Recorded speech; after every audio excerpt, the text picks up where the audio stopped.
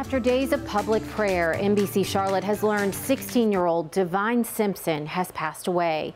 Simpson was the quarterback for Independence High School. We don't know what led to the teen quarterback's sudden death, but we do know he was found unconscious a day after playing in a football jamboree. He died 8 days later. NBC Charlotte's Ashley Daly has been following this heartbreaking story. And Ashley, so many people here wondering exactly what happened.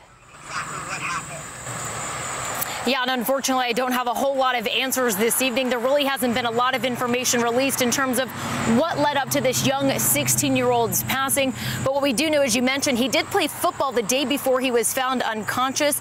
And at the time, his sister told us her brother didn't deserve this.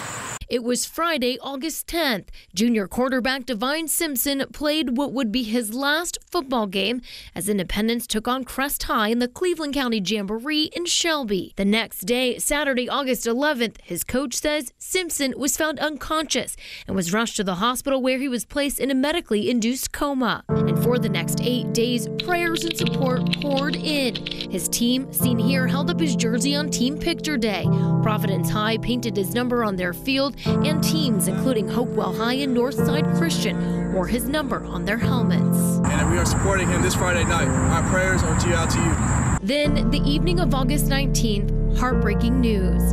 Simpson's family saying the young 16-year-old had passed away, and the prayers so many had been sending turned to tributes. Independence football coach Mike Natoli saying, "We will honor him by how we live our lives and how we love each other." And friends like Taylor Clausen remembering Simpson as a great friend who she says positively impacted so many at Independence. She says Simpson will certainly be missed.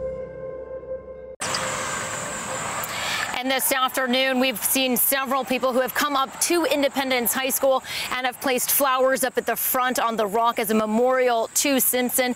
And guys, we do know that Independence football will have their first football game against Hopewell this Friday. Reporting live at Independence High School, Ashley Daly, NBC Charlotte.